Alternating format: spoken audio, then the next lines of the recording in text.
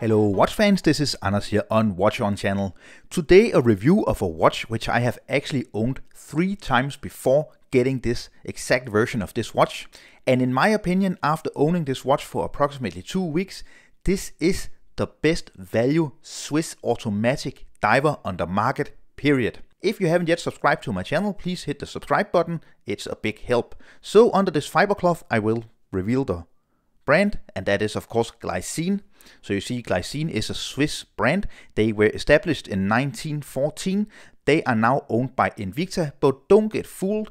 Maybe you don't like Invicta, but Glycine, they do their own thing with their own designs, own watches. Opening the box here, we find the watch. This is of course the Glycine Combat Sub. This is the kind of field style aged Lume version, kind of, here some people saying it reminds them of older Omega Seamasters. You do get the reference number here, GL0083. I paid $261 for this watch. Then I had to pay some shipping, and then I had to pay customs. If you live in the US or other places where you don't have to pay taxes, a lot of shipping, you can definitely find these watches at around $300. I am today wearing my brand new, factory new Titoni Airmaster. This is a completely new watch, very new in the collection. I did an unboxing first impressions video. You can find the link to that one down in the description up in the right hand corner. So here we have the Glycine. This is a Swiss made, as you see above 6 o'clock here, watch, which is powered by the Sellita SW200. Older versions are actually powered by the ETA 2824. So if you buy an older version of this watch, maybe new old stock, you will get an ETA 2824. So this particular version is this version which has these 24-hour counter numerals inside of the dial here. So kind of a field style version of this 200 meter water resistant dive watch. The Combat Sub is a very varied, a very big lineup from Glycine. So you can find a lot of different colorways, a lot of bezel colors, different dial layouts, different handsets, different straps. Also you can find them in bronze versions if you want. As I said before, I did own 3 other versions of this watch, or 3 other Glycine Combat Subs, and this is definitely a watch I feel much stronger connection towards. It really just feels good on the wrist, and I really like the look. I do realize that some people don't like these aged Lume looks. I think it really complements this watch, so that's just my taste. You see, very simple dial, Glycine logo, and then Glycine printed on the dial below 12 o'clock, then Combat, automatic, sub 200 meters of water resistant to 20 atmospheres as it says. Then you have the minute counter on the railroad track, on the tracking outside of the dial here. Then you have the Lume filled hour markings. And then you have the 13 until 24 kind of field style hour counter inside. The hands are these very simple kind of baton style hands. And then this kind of brick style second hand. You can also find versions with a much more kind of Rolex inspired handset, where the hour hand is the Rolex kind of Mercedes triangle lollipop hand. A nice little feature as well here, or a little design idea, is that they actually color match the date wheel at 3 o'clock. So that's a really nice little detail. You see a lot of watch brands, they don't. It is a 60 click unidirectional bezel. Very easy to grip because you get this little part up here at 12 o'clock. Here you see the Lume pip. Easy to grip, everything aligns, nice solid clicks. It's not super high end, and again this watch is a $300 watch, so of course you don't get anything, but it does the job and it's very easy to operate. Coin edging here. The finishing is polished on the sides, no chamfering or anything, just brushed on the top of the locks.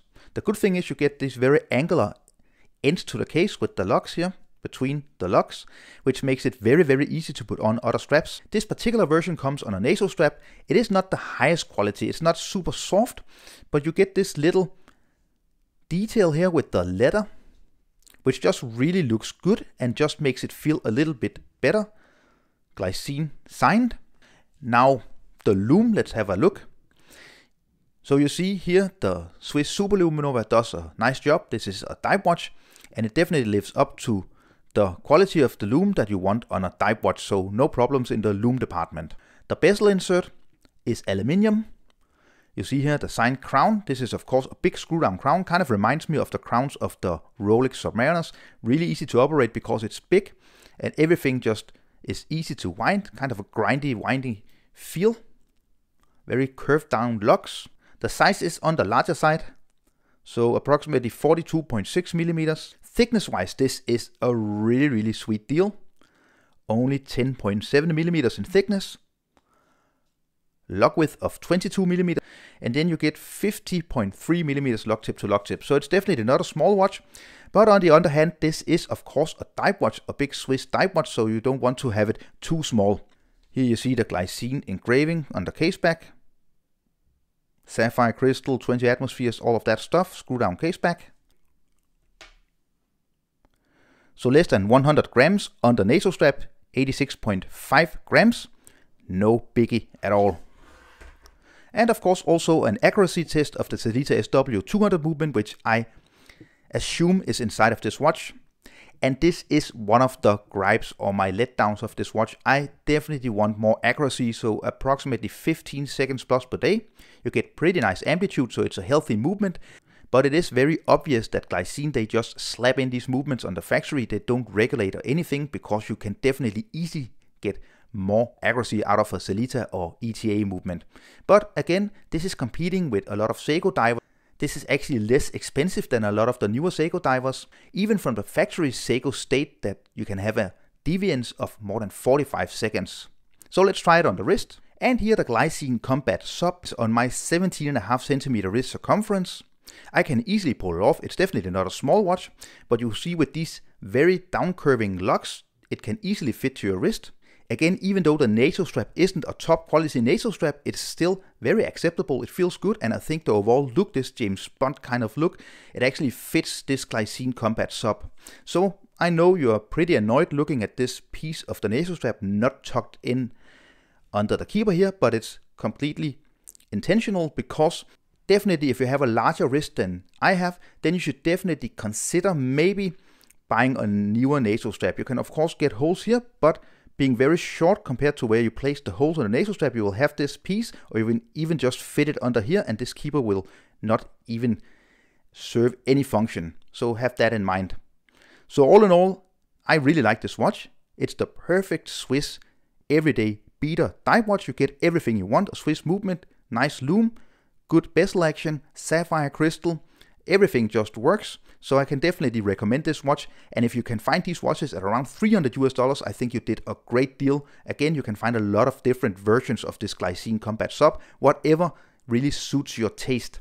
Two gripes: definitely I would want more accuracy. This is a Swiss powered watch, definitely not okay with plus 15. It's not a big disaster, but definitely 10 or less seconds per day is definitely something I want out of these Swiss movements.